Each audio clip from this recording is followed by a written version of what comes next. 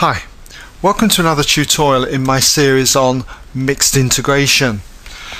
And what we've got here is an example, the integral of 5x minus 4 over x cubed with respect to x. So you might like to just pause the video, have a go, and come back when ready and check out your solution with mine. Okay, welcome back if you had a go. Let's see how you got on. Now there's several ways that you could do something like this. One way is to see that you've got two terms on the top divided by a single term on the bottom. And when you've got a single term on the bottom, you can divide it into each of the terms on the top. So in other words, you could change this to the integral of 5x over x cubed minus 4 over x cubed. And don't forget we've got a couple of terms here, so we need to put that in brackets and integrate with respect to x. And then we could simplify each of these two terms. The first one, 5x over x cubed, all you need to do is subtract the powers because you're doing division here.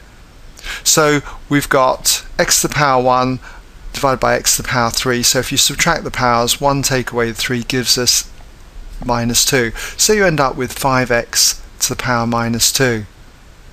And for this one, this is 4 times 1 over x cubed.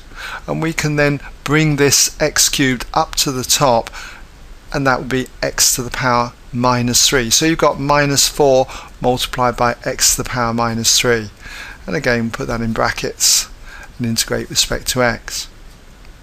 Now I did say that there are several ways that you could do this part, okay? The other way some of you might want to do is this, that instead of dividing x cubed into each of these two terms here, you can think of 5x minus 4 over x cubed as being the same as 5x minus 4 being multiplied by 1 over x cubed, which is the same as x to the power minus 3.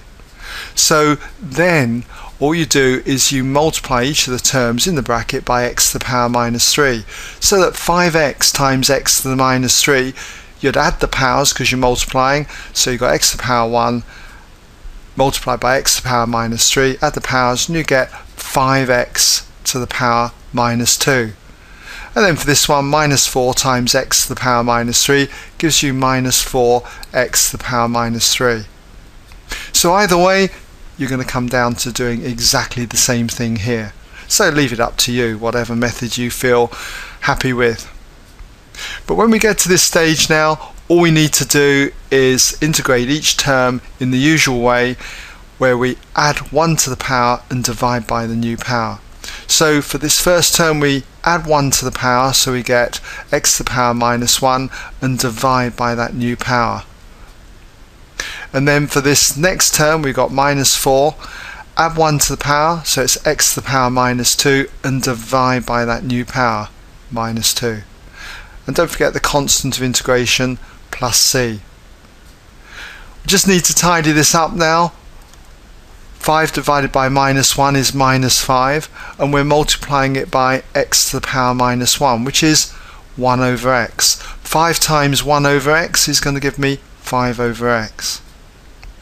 Here we've got minus 4 divided by minus 2, well that's going to be plus 2, and it's being multiplied by x to the power minus 2. X to the power minus 2 is 1 over x squared. 2 times 1 over x squared is going to be 2 over x squared. And then plus c. And you could leave it like that.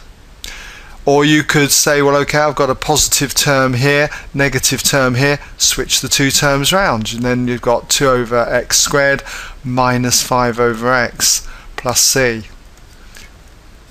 Or you could put it over a lowest common multiple of x squared and x, which would be x squared. If you did that, then you could put your x squared there, and you're going to have 2 minus, and then you've got to multiply top and bottom here by an x to put it over x squared. So that's going to be minus 5x, and then plus c. So that's another alternative version. Anyway, that brings us to the end of this particular example, so I hope you found that of some use. As I say, there'll be more examples on my website if you were to look under mixed integration examples. Okay?